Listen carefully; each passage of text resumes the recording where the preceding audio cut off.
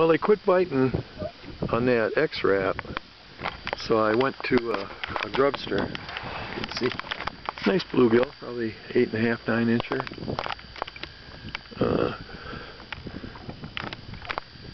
Hopefully them panfish are up here. We bought a bunch of, about 25 little dinky crankbaits that were working pretty good last time, but we only had one each. We'll let this guy go. I just put the anchor down after I caught that big bluegill, and on next cast on the Grubster. Big old bass, huh?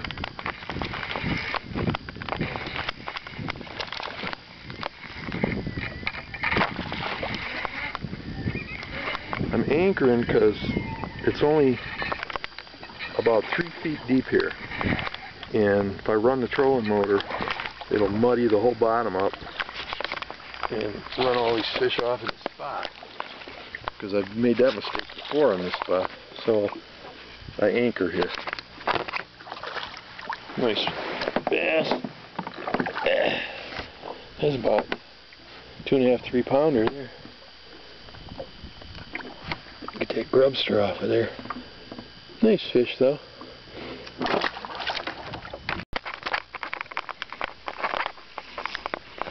Another one on the Grubster. Oh, what is it? Big crappie? Look like crappie. Oh yeah, nice crappie. Oh, there he goes. That's about a 12-incher. Next cast.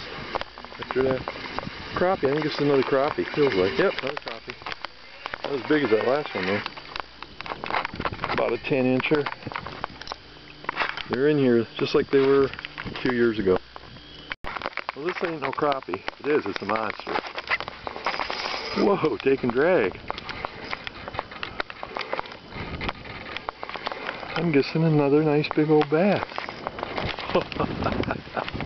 Son.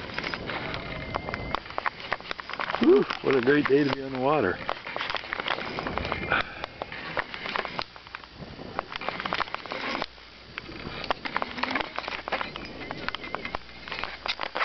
Ooh, come in. Little 16th ounce jig head. Because it's so shallow here, you want it to have a little bit of hang time. There he is. Oh, nice. Nice on the ultralight. Here he is.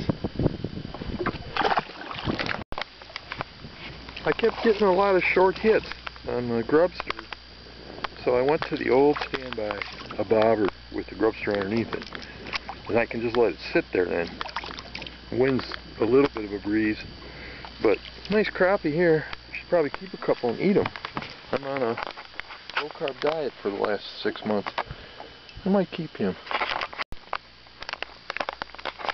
That plastic